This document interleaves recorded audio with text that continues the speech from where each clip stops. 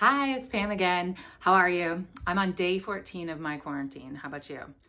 I hope you're keeping healthy and safe and just hang in there. This video is to follow up with Kate's TMJD video. So if you haven't seen that, please check it out. So the cool thing about having both Kate and I at your disposal is that we both work in slightly different ways. So she gave you a great way to treat jaw tension in her video, and I just wanted to follow it up with a second option for you. So I do a lot of myofascial release. Myo means muscle, fascia means fascia. It's the connective tissue that surrounds everything in our bodies. I'm a little obsessed with it. We'll get into that more later. But what myofascial release does is basically help everything to soften and change and release through the use of heat and pressure. Heat we are creating through the pressure of our own hands.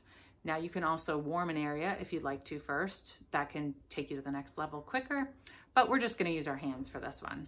So this is a self-care myofascial technique that will help you with the jaw tension. As Kate said, if you are walking around with jaw tension and then you go to bed, you're already here. And then when you go to sleep, it goes here. And then if you're a grinder, you're messing up your poor teeth.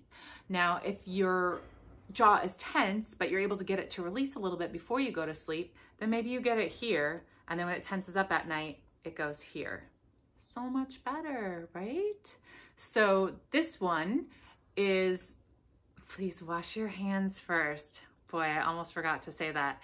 If you haven't washed your hands before watching this video, please wash your hands. Do not get sick from me showing you how to do this technique.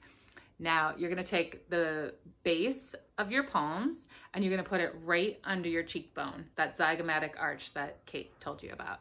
So you're gonna put that one there, boom, and this one here, boom. Now, before I do this, I just want to tell you this isn't pretty. If you're around other people and you're self-conscious at all, maybe you want to find a nice private place to do this, because this is going to be, let's just face it, this isn't going to be your prettiest look. Okay? All right. I like to call it my monster face, but you call it what works for you. So you're going to put your hands right under your cheekbones there, and then you're going to press in only to a point where it feels comfortable, but you do want to give it a little bit of pressure. And then you're gonna think of pressing your hands in and down. But instead of forcing it down, you're just gonna press in and then think of letting it fall down. And you're just going with the flow of how your skin lets you and your muscles let you. So I'm gonna press in and then down. You can't really talk during this because you want your jaw to totally release. So watch.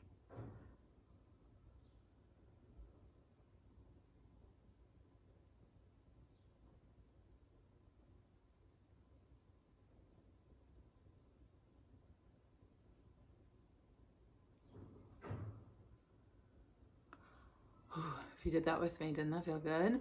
So I hope you saw that while my jaw was kind of hanging out like here, at that last bit, it really released and opened. That's what we're going for, because we're just holding all this tension right here all the time, and we never like let our jaw fully release. So when you do this technique, I want you to do it 5 times slow, half the time I just showed you actually, that slow, before bed. And you can do it lying down, you can do it sitting up, whatever you prefer.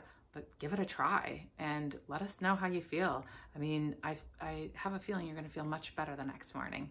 So keep me posted, let us know. Have a great, great day or night or wherever you are in your happy little world.